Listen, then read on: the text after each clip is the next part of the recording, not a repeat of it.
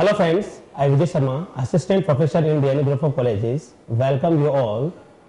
On the behalf of Group APO, I will deliver lecture on the topic of atomic model. Let us start with the definition of atomic model. What is an atomic model? First we start with what is an atom. We know about the atoms. Atom is the smallest particle in the universe which is electrically neutral. The atom is neither to create nor be destroyed. It is the smallest particle in the universe. The first we start with what is atom consist. The atom is decomposed in three particles. The first is electron, the second is proton, and the third is neutron. First we start with what is an electron. Electron is the electrically negative charge particle. It is the most smallest particle in the universe which is electrically negative. So we start with an electron.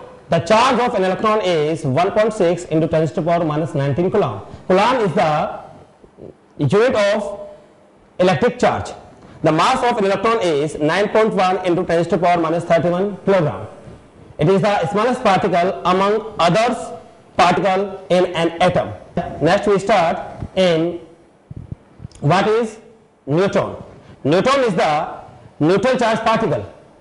It is 1840 times heavier than electron. The mass of neutron is 1.627 into 10 to the power minus 28 kilogram. Neutron is equally massive particle of an proton. What is the proton? Proton is the positive charge particle. The charge of proton is 1.6 into 10 to the power minus 9, 10 to the power minus 19 coulomb. It is the positive charge particle and it is equally charged particle as electron. Now we start with some definitions about the atomic model. First we start with atomic number. What is an atomic number? Atomic number is the total number of proton in the center hard core, which is called the nucleus in an atom. Nucleus consists of proton and neutron.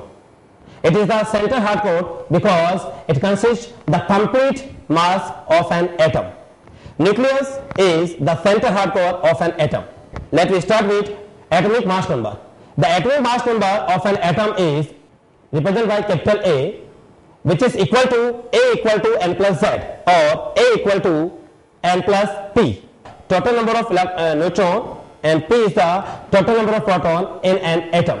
So a nucleus consists two charged particles, proton and neutron. Thank you for watching this video, and for more information and videos please log on to www.gurukapo.com.